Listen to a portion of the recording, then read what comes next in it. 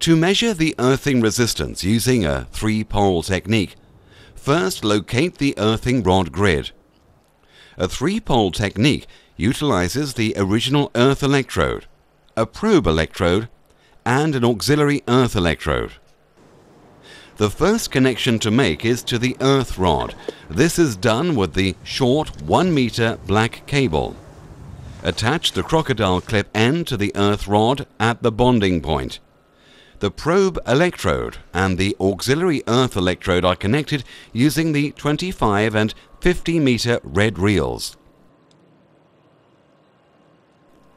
The probe electrode connection is to the S socket, and the auxiliary earth connection is to the H socket.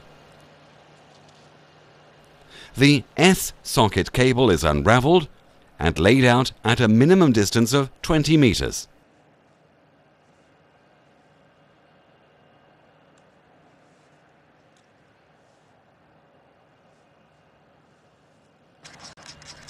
The H socket cable is taken past the probe electrode and extended a further 20 meters in a straight line and connected to the auxiliary earth electrode.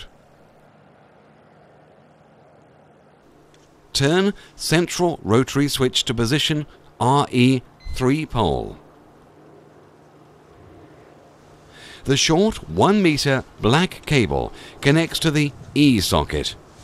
The probe electrode connects to the S socket, and the auxiliary earth electrode connects to the H socket.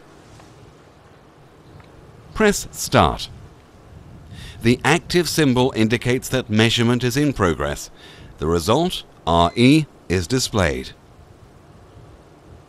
RS and RH can be displayed by pressing the display button.